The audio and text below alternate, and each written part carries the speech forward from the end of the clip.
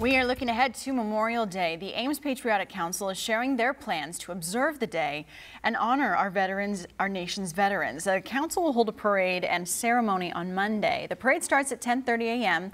at City Hall and proceeds to the Ames Municipal Cemetery. Now, the ceremony begins at 11 a.m. and will be attended by Ames Mayor John Hala.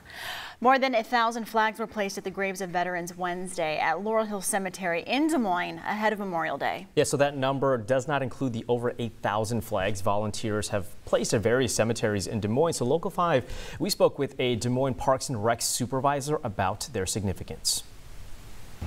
Veterans have served our country, and some have paid the ultimate sacrifice. It's important for us to remember what they have done for us. A little token by placing a flag is just one thing that we could do to say thank you to our servicemen and women.